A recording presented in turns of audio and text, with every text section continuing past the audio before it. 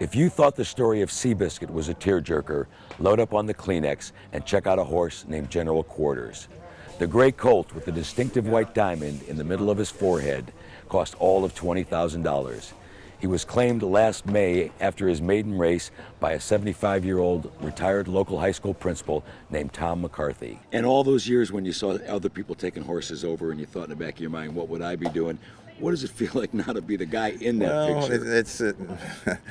I'm glad I had all those experiences and have been here for so long because it's made it so easy for me.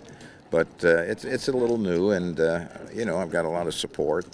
My two boys have taken the week off to give me a hand. My brother has flown up from Houston here to give me a hand. So I feel very well. In all those mornings that you spend training the horse, and I guess every trainer in the back of his mind thinks, I'd like to get to the Kentucky Derby. You know, now you're at the far end of all that stuff, and here you are at the Derby. Is it just one of those pinch me stories? Yes and no. I guess I've planned in my mind what I do many times because I'm just doing it. I'm enjoying it. I really am having a wonderful time. I think age might have a little something to do with that, but the feelings on the inside and everything are just like they were when I was 25 or 30. I mean, they don't change. This is sort of the final exam. What grade would you give General Quarters coming up to this race? Well,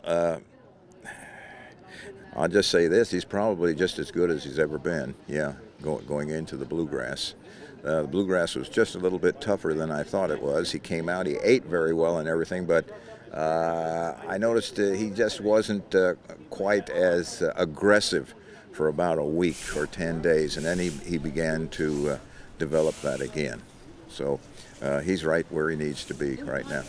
McCarthy had been to every Kentucky Derby since 1955 and watched thousands of other trainers lead their horses over to the track for America's premier race. He never dreamed he'd find himself in the middle of one, though. This is Jim Litke in Louisville covering the Kentucky Derby for the Associated Press.